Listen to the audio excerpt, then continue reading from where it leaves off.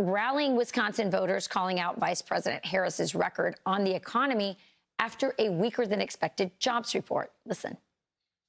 Harris cast the tie-breaking votes that caused the worst inflation in American history, costing a typical family $28,000. Think of that.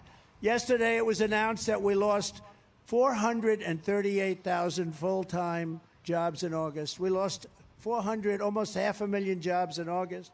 We lost 24,000 manufacturing jobs, nearly 6,000 auto manufacturing jobs. You know, you have two records that are very clear. Donald Trump had prosperity, and the Harris-Biden administration gave us inflation and basically poverty. You know, they're driving us into poverty. Poverty is slavery. You know, they started off by declaring war on fossil fuels, the Green New Deal, a weakness around the planet, which drove war in Ukraine, which was a very productive agricultural country, and Russia and Ukraine with 50% of the world's fertilizer, which tripled the cost of fertilizer. Mm-hmm. You know, we've just gone from bad to worse.